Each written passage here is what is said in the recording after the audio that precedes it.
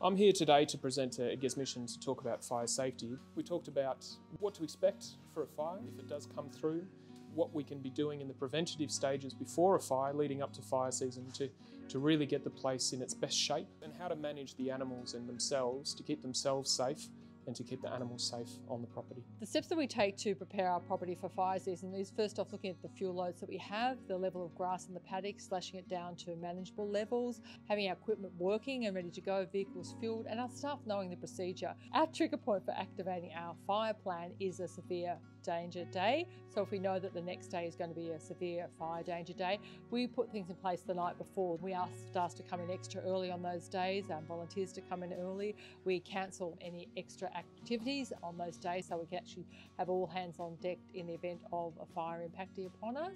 My pledge to these animals, once they pass through those sanctuary gates, that I will never let them down, and I'm not going to let a sloppy fire plan do that. So it's really important that we have everything in place to keep the animals safe, to keep our staff safe, and to keep the environment safe.